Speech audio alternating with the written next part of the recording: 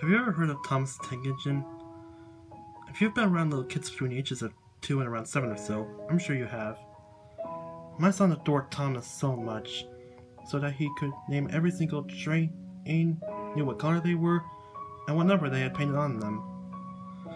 I was glad when I heard he was coming to visit me over the summer, but I had a ton of work to do, so I bought him a Thomas DVD. The cover looked innocent enough, but what was also interesting was that Thomas was smiling, and little wooden children were waving their arms out of the windows in his coaches. The DVD was called Thomas and the Children. He was so excited to see the DVD that right off the bat, he pleaded with me to pop it into the DVD player. I went to work while he watched it. After a few hours, he came to my office looking as pale as a sheet. "Daddy?" His voice seemed weak. "Are you okay?" I said. I touched his head and noticed that his temperature had gone up. "Why did Thomas kill the children?" My heart sank like a stone, but I soon brushed it off. "I'm sure Thomas didn't kill the children," I reassured him. "Now you need to rest in some medicine." I gently pushed him toward his room. "Come on now."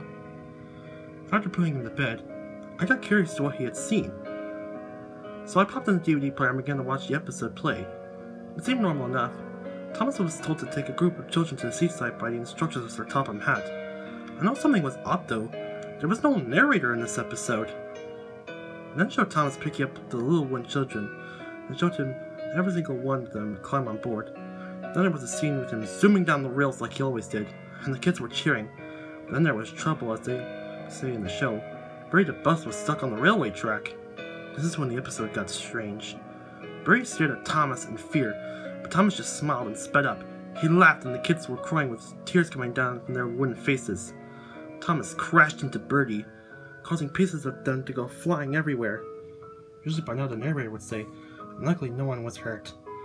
But there was no reassurance for the kids. The episode then showed what happened inside the coaches. Wooden limbs were broken off. It looked like actual blood had been splattered everywhere. Heads ripped off of the bodies, the wooden dolls, and what was worse, the children still had tears painted upon their faces. I cut to static. After that, I felt myself boiling over with anger. What sicko would create something not messed up for little kids? And then paused to static. Messages starting to appear on the screen, like kill, obey, multiply, and die. I watched the static. At least 3 different messages flashed on the screen. I threw the accursed thing in the trash after breaking it in half. I would not expose my child to any more of that trash. Before going to bed myself, I checked my son's room. He was happily asleep and snoring, clutching his teddy. I had nightmares from this.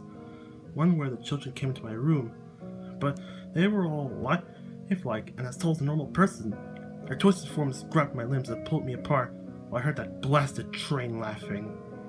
Now I have woken up, covered in blood, knife in hand. I'm too afraid to go check my son's room.